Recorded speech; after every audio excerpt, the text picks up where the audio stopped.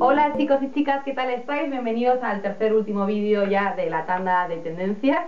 Espero que os estén gustando y si no me comentáis que podemos mejorar. Hoy vamos con una especie de pupurrí de tendencias. La verdad es que, bueno, me he dejado un montón de tendencias de lado. O sea, a pesar de ser vídeos tan largos, estoy hablando de unas cosas que son las que me han llamado más la atención. Por supuesto hay muchas más cosas. Hoy os voy a contar una tendencia que me ha encantado. O sea, me encanta, me parece súper original, me parece muy vanguardista y muy en esa línea de I+D, ¿no? De la moda, o sea, de ir innovando y creando cosas realmente diferentes. Es una tendencia que consiste en la misma prenda, mezclar tejidos diferentes, o sea, que tiene mucha dificultad a la hora de no solo patronajes, de tratar los tejidos, puesto que cada tela también actúa de forma diferente y no es fácil a veces juntarlas, ¿no? Os voy a enseñar un montón de ejemplos que he ido recopilando por ahí que realmente me han encantado. El primero vamos a empezar con Alexander McQueen, o sea, me parece que hace un uso de esta tendencia, es impresionante, ¿no? Vemos en esta prenda cómo mezcla las líneas que veis, ¿no? Las costuras verticales son cuero, con un tweed, ¿no? Lo que es la parte entre esas costuras, y luego la parte de los hombros y lo que son los antebrazos, este pelo, ¿no? Aquí veis otro ejemplo, que mezcla también pues gasa, plumas, tweed, o sea, una mezcla, ¿no? Y un tejido como muy trabajado, que el que tiene forma de corset por medio, que es como un tejido que parece, no sé si es una gasa o un tejido semi-roto, ¿no? Aquí va otro ejemplo de Aquilino Rimondi, me parece también muy interesante, en el que mezcla, como veis, velvet, ¿no? Lo que es terciopelo, con un tejido plisado, a la vez unas plumas.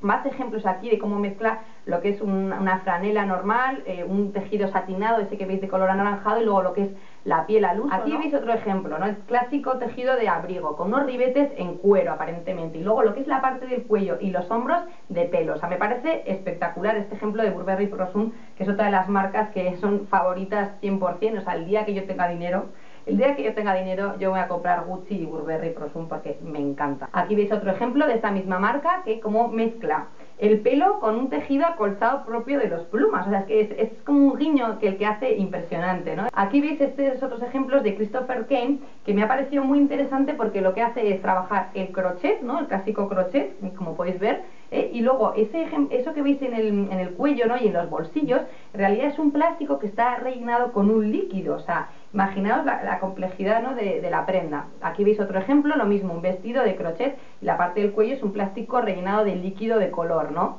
Este otro ejemplo se aprecia aquí mucho mejor lo que os comento del líquido en toda la parte superior del vestido. Y aquí vamos a ver Comme des Garçons. A mí la verdad es que esta marca es muy loca, muy loca, muy loca, y es muy loca toda su colección, ¿no? Pero veis cómo mezcla un tejido, ¿no? Como con un brocado, y luego lo que es un tejido más de tipo pañuelo. Os dejo aquí estos ejemplos. Hace un tejido gabardina, un tejido pañuelo, un tejido satinado, o sea, mezcla un montón, ¿no? de tejidos en la misma prenda. Este otro de Etro, ¿no? ¿Veis cómo mezcla una tela como franela de cuadros con unas mangas en cuero, la piel del cuello, el centro un brocado como con aires medio japoneses, medio orientales? Otro ejemplo más de Etro, en el que mezcla un abrigo con las mangas son de piel también. Marc Jacobs hace lo mismo. Un ejemplo por último de Tory Burch, que veis cómo mezcla también pues cuero, un tejido de varios tejidos, ¿no? de tela tipo tartan, y lo que son las mangas de pelo. Otra tendencia que se ve muchísimo, me estoy quedando sin voz de tanto que estoy hablando, es esa tendencia a masculinizar la mujer, ¿no? Hacerla un poquito más masculina, dándole toques propios de los trajes masculinos. Es que es muy fácil, porque como los hombres siempre van igual vestidos, a nada que nos pongamos pues típica americana con chaleco, incluso una corbata, que se están viendo bastante por ahí, pues ya parecemos un poco más masculinos. Os voy a enseñar unos ejemplos de lo que he visto en pasarela. ¿Veis este primer ejemplo de Ázaro? Me parece genial, una especie de mono tipo smoking con las dos pinzas ahí, y luego la parte delantera toda abotonada y una especie de pajarita arriba. Este otro ejemplo de Comme des Garçons, pues una especie de, esto es un pingüino, ¿no? O sea, una americana tipo pingüino que se utilizan en las bodas, para mujer. Esta propuesta es para mujer. Este otro ejemplo de Lam, me ha encantado la colección de Lam. Otro ejemplo más, más ejemplos de esta colección de Lam que me encanta.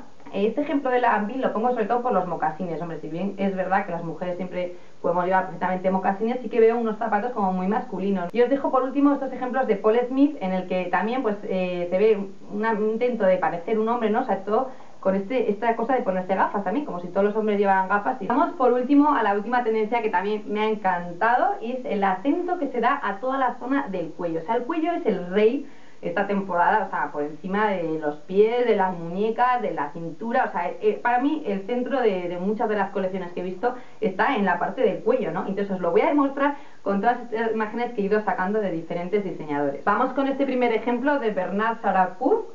A mí me ha encantado este cuello que utiliza blanco, que precisamente destaca sobre el gris y le da toda esa atención que os digo a la parte del cuello, ¿no? Vamos a ver unos ejemplos del diseñador Carven que me han encantado, ¿no? Que veis, en este ejemplo tan sencillo, ¿no? Pero en un traje, ¿no? En una camisa, el cuello blanco, un cuello sencillo, el clásico cuello blanco, pero veis cómo destaca sobre el conjunto de la prenda. Este otro mismo ejemplo de Carven, cómo tiene un cuello lleno de pliegues, es como si fuera una especie de payasete, ¿verdad? Todo ese cuello, pero mirad la importancia que se le da. Aquí otro mismo ejemplo, en color blanco, y luego el clásico, otro vez, el cuello blanco, que está todo queriendo destacar por encima en el conjunto del look. Ya os he hablado de esta colección de Gucci que me ha encantado.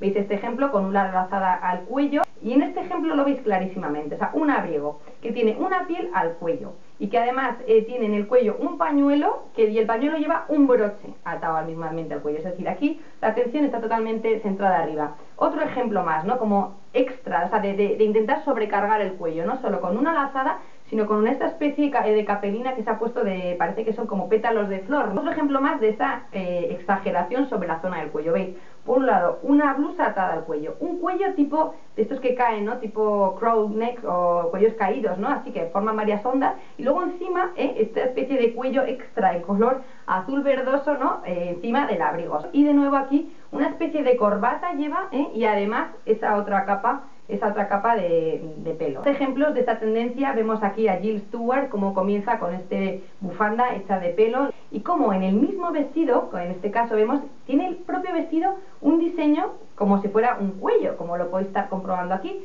y lo mismo pasa en este otro segundo vestido, ¿no? Esta segunda blusa que en la zona del cuello cambia de tejido y cambia totalmente la forma. Un ejemplo aquí de lamp, aquí unos ejemplos de lampín, como veis lleva también una especie de collarín de piel, y luego lo que es una rosa, fijaros en este vestido lleva una rosa pero gigante justo en el cuello, y lo mismo pasa en este otro que es una especie de collar también con una flor gigante en el cuello, ¿no? Que ya no son ya los collares baberos que hemos visto un montón y que también resaltaban el cuello, sino es como algo mucho más allá del collar babero, es decir, o sea, esta zona hay que desviar ahí la atención. Entonces esto nos viene genial para la gente, por ejemplo, que tiene pues una caderita gorda, unas piernas tal, porque es el truco de desviar la atención. Entonces el cuello, podéis hacer 1000 cosas con vuestro cuello, o sea, probar, porque vais a alucinar la de cosas que se pueden llegar a hacer. Vamos a ver algún ejemplo más, en este caso de Louis Vuitton, cómo utilizar pues el cuello clásico Peter Pan en esta blusa, ¿no?